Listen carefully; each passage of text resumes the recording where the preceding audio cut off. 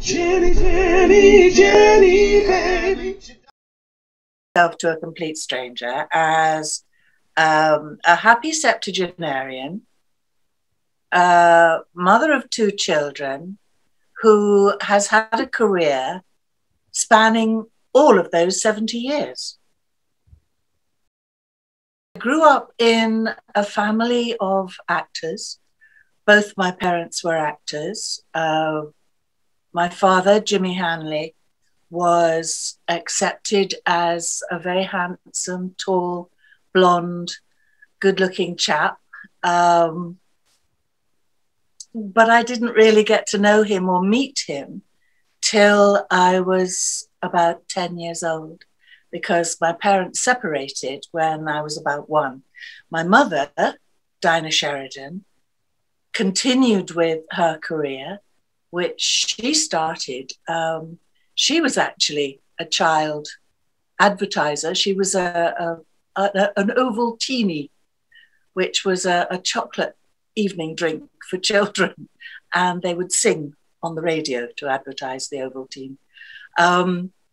She did films from about 16, I think was the first film she starred in. Carried on her film career until she married the head of the Rank organization when I was 7 years old. And then she gave up for 12 years and then went back to acting again, did plays, the West End, toured, and then got a wonderful film called The Railway Children, which made her again famous and much talked about and much admired, as she had been when she'd done Genevieve, which had been her last film before that. To grow up in an acting family, as I said, I didn't consciously meet my father till I was about 10 or 11. My mother spent a lot of time away with her career. She was busy. She would go, in fact, one time she was about 9 months on location in Africa doing a film called Where No Vultures Fly.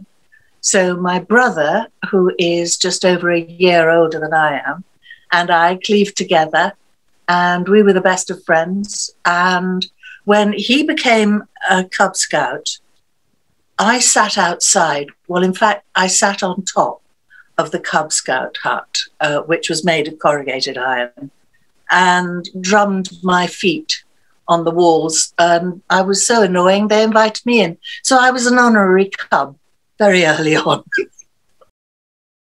Was it inevitable that I went into show business? No. My brother was the one who wanted to be an actor, but my mother and he had chats, and we realized that if he found himself in his 30s married with children and no work, that would be really terrible. So he qualified as an accountant, and his personality and his looks took him to be very, very shortly invited to be an accountancy lecturer. And he was voted the top accountancy lecturer of Great Britain after only 2 years. The boy succeeds. I, however, was as shy as could be and didn't want to play with adults whatsoever. I wanted to be a nanny and a governess. I was happy with children and animals. But my mother's divorce, her second divorce, was very bad. We needed money. So my brother, as an article clerk, was earning, well, not even enough for peanuts. So I went out to work. They offered me a job as a model tutor, actually. I taught modeling, so my brother and I obviously had something in common there. And then one day, one of the teenage fashion models was poorly, and the head of our agency, a lady called Madame Seignon, who was beautiful. She was Eurasian and looked so exotic. And she sent me to the couturiers to do the showroom modeling as the teenage model. And it sort of started from there after a bad start. I was so short-sighted, I didn't see the end of the runway and so walked off the end of it. But got back up and was offered another job, and eventually it spiraled from there. Happy times.